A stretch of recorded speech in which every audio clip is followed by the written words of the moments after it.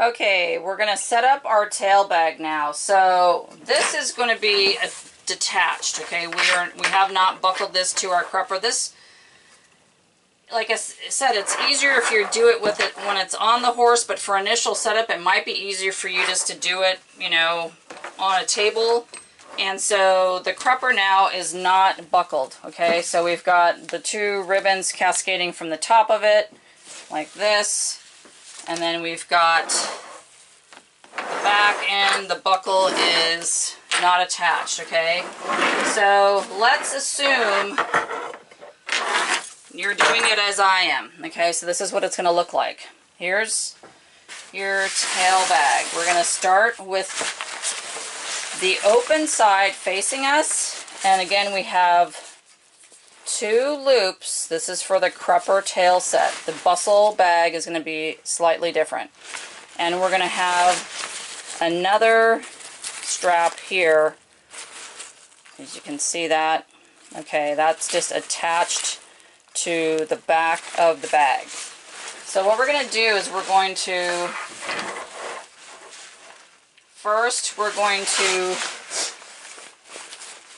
put our loops through the rings on the crupper. So your tail would be cascading this way towards you. This is the open side of the bag, okay? Let's just see if I can. So this would be the opening. Here it's closed, kind of, and then you've got the opening here facing you. You're going to take your loop, you're going to go away from you, and you're going to pull that on both sides. You're going to go through your other loop here, your ring, excuse me. You're going to pull it through, and you're going to now have your two loops prepared. Now you're going to grab the bottom of your crupper buckle, and you're going to put that back loop through the buckle, like so. Okay, and then you're going to pull your ribbons accordingly. Yeah, this looks like a messy situation, but so let's just look. We have now pulled our buckle from our crupper through the back strap, okay? And we've got our loops through our rings and just standing to the side, okay? So now what you're going to do next is you're going to take your loops, you're going to feed it through your crupper buckle. So you take both sides, put it up and over. So now it is attached to your crupper pad. Your ribbons are out to the side, and so now this isn't going anywhere, okay? As you realize here, once we get this all set up again, you're going to see the mechanics of how that will work for your tail. Okay, so now we've got the ribbons to the side because these are for the top pad. Okay, we're going to take our webbing, which is the strap to the crupper, which attaches the crupper pad to the crupper itself. Okay, we're going to just tighten that down. We're just going to buckle it as normal. So there we have, this bag is now completely attached to the crupper tail set and the crupper pad. So your tail would be cascading over this way. Okay, so now we're going to put it kind of in an upright position as best as I can. Your tail would be cascading down this way. You're going to open your Velcro. Okay.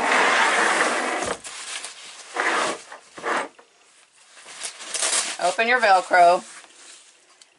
Your clean tail, you're going to take and just roll it gingerly, stick it in the bag. You're going to Velcro the bag, okay? And now you're going to come up and over your crupper. There's elastic here, okay? So all this elastic, you're going to come up and over the crupper and capture the whole crupper inside the tail bag.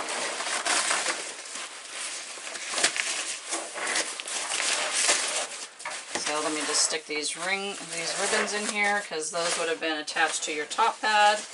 So if you're got your horse in a top pad, working for straightness, just keeping everything nice and neat, you're going to now, everything is enveloped in the bag. Okay? So this is what you're going to see when you're going to do the last step. These G-strings are just here. These two ribbons at the bottom of the bag, which are now the top finish ribbons, right? Okay, let's just turn this around. These are your harness straps. You're going to take your ribbons and you're going to attach those to your harness and just do a simple shoelace knot. Or you can go over one side at one time and then wrap it around the other, whatever system you guys use. So basically now, this, when you're looking at the back of this bag, this is your horse's rump. Your tail is going through the crupper. Nothing, this bag basically drops down. Let me just make sure I'm getting a good image here.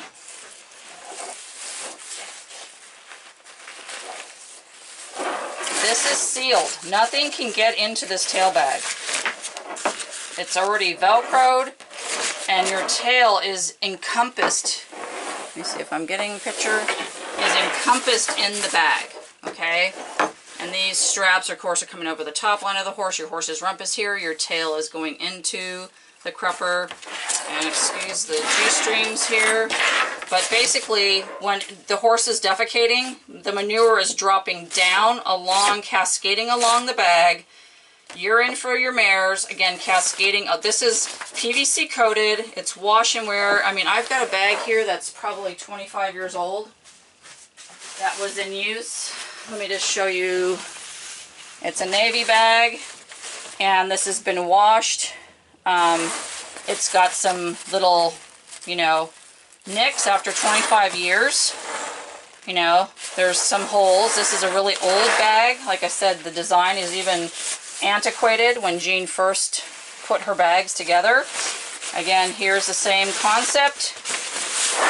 Nothing's changed. You've got the Velcro, and you've got the elastic, and then you've got your ribbons here. Okay, the same exact design, just this is 25 years old, and it's been washed, it's been dried.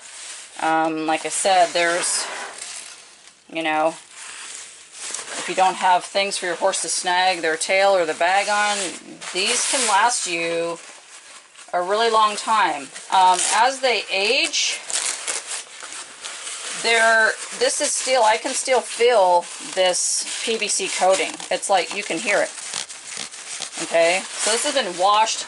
You can hang dry these, but for the padding, we suggest that you machine wash and machine dry when you first get them to supple them up, and then set them in your crupper so that they start to take the shape of your crupper. Because we've got all kinds of different cruppers. We've got, you know, like waterfall cruppers. We've got short cruppers, long cruppers.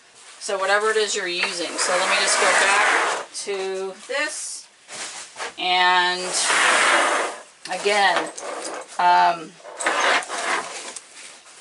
me just show that this bag with here, the elastic, you can see the tail is totally encompassed in this, in the bag. Like, I could go through this way to show you, like, you can see light, but the tail is inside the bag. So everything, urine, manure, is cascading along this bag, okay?